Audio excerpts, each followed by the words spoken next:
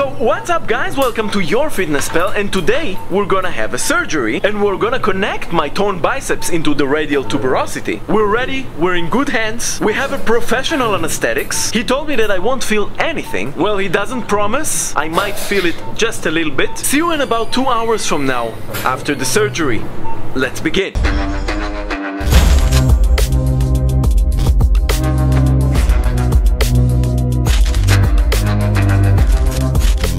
So what's up guys, welcome to your fitness pal. And in the year 2023, this guy opened his camera and showed a small bump in his front aspect of the elbow. See me moving this? Look at it move. Yeah, we saw. No need to show off. Now, if you take your hand and check this area, you won't have the little bump. Why? Because whoever has this lump there says that he tore his biceps, like what happened in this case. At that moment, it was just right after the tear happened. I was on my way to the hospital. I was telling the cameraman how sad I was because it happened right after an arm wrestling match. And it was an arm wrestling match I wasn't supposed to do that day. But before all of that, we'll go back in time. And this is why we filmed everything. The surgery, us meeting with the doctors, Devin's response. See if they can tie it in more towards the forearm. And even though it's a very sensitive situation and not a picnic in Switzerland, it's very important to us to deliver the highest quality information and also to show you how you get up when you fall and proceed smartly and wisely and move on. So, 2 weeks ago, for a couple of days straight, I did a lot of arm wrestling matches. And the moment I forgot to take care of myself was when I've heard the hard snapping sound that stopped the match. Now, the match wasn't filmed, unfortunately, but now you can see here on the screen how a match of that kind starts. And unfortunately,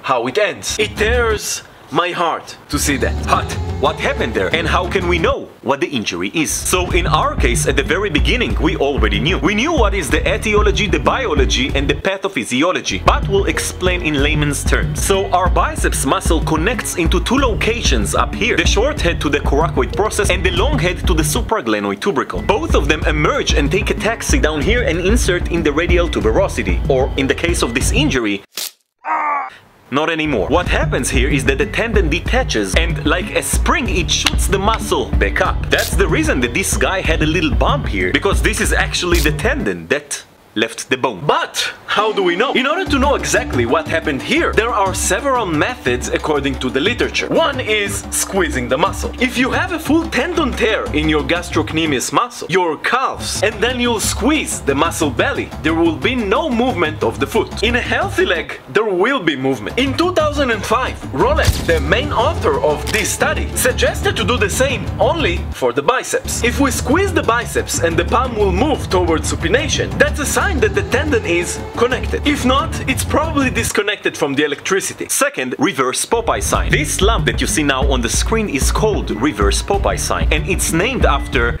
Popeye. If the muscle concentrates more at the lower part, it's called only Popeye sign, without the reverse. And there are a couple of more tests that you can do, like a hook test or a supination test. But the most accurate way to know what really happened is through an MRI. And therefore this is an injury that needs to be examined using ultrasound, not MRI. Ultrasound will show it much more accurately and better. Isn't precise, because an ultrasound is considered inferior on average when you look at the whole literature, although it depends which tear we're talking about and what's more accessible at the moment. Now, after we realized what happened, and I also did an x-ray to rule out a fracture, we saw that there was a full tear, meaning a disconnection of the biceps tendon. But why did I have a surgery, and what did Devin say about that? See if they can tie it in more towards the forearm. One sec. Why did this happen? So, do you see him? This guy is probably the most famous guy in the world as being the one who tore both his tendons. Huge respect. He reached 70 million views, got 2 tears and 1 phrase from me. Twice as bad. But this study that came out 2 years ago is one of the most special ones on the topic. He took over 50 videos of biceps tears on YouTube. Some of them you may have seen, like a tear of the biceps in a deadlift. When you grip the bar with one hand like this and one hand like this, in a chocolate banana manner, or in calisthenics when you do a planche, or in a biceps curl, or arm wrestling, and analyzed exactly why it happens. Except for one case, all of the injuries happened while being in supination, when the palm is turned upwards. Second, there was no case in which the elbow was bent over 45 degrees. It mostly happened between 0 degrees to 10 and between 10 to 45. Thirdly, most of the tears happen during an isometric contraction, meaning when the muscle is in a static mode. It neither lengthens nor shortens. And fourth, there was always a background noise. Yes, this noise. So, what should we do? How can we avoid such a tear? Are all the exercises we showed you dangerous and you shouldn't do them? And is surgery a must?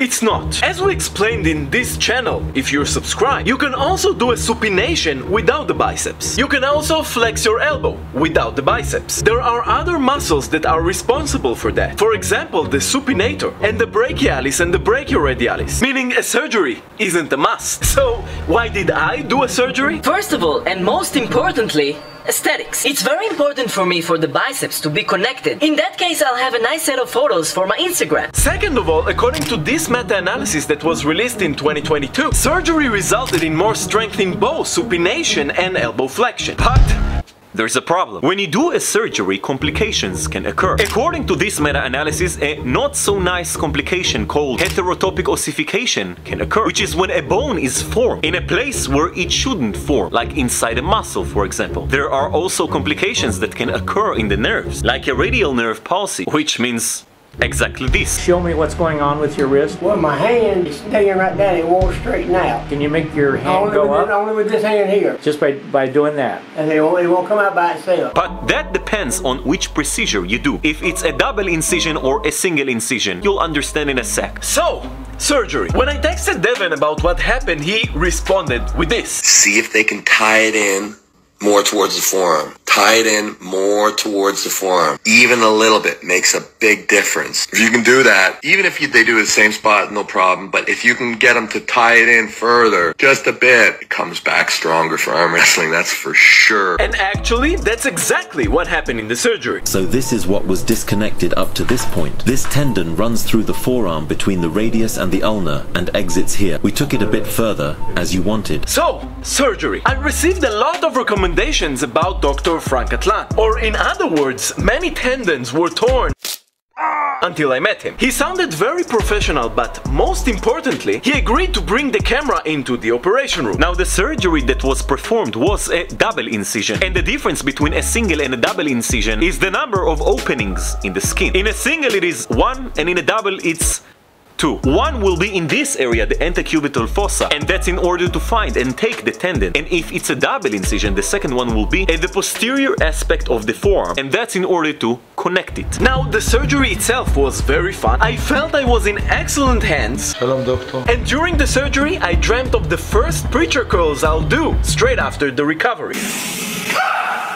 But let's be serious for a second, it's very important to understand. You shouldn't be fearful of those exercises. In general, the injury isn't that common, but a little bit more than before. For example, in some countries, the injury sextupled itself, meaning it was 6 times as much, from 2001 to 2016. But according to the researchers, it's not because the biceps became more vulnerable, rather, more people train as time goes by. And when more people are training, there is a higher chance for this injury to occur. And according to the literature, after an injury of that kind, we see that if you don't take your time too much, you can return to your regular activities quicker. And we haven't even begun. All you have seen till now was the before. The real part comes now, the rehabilitation part, to make sure there are no complications. Now, why did we upload this video? We could have filmed a few videos beforehand, filmed them before the injury, skip this part, and you wouldn't have known it happened. But it's also okay to get injured. Not okay, it happens. We're all humans and sometimes shit just happens. From injuries you get up, progress, and get stronger. And when you learn about the injury, about the anatomy, about the process, and how you decrease the risk of injuries like we explain in this channel, you can train more safely by yourself without worrying too much that something like that can occur. If an injury of that kind happened to you, consult with your doctor and see what's appropriate. In order to learn about the anatomy behind these types of injuries, subscribe to this channel, consider giving a like, and we'll see you in the next video that will even be crazier than this one. Bye bye.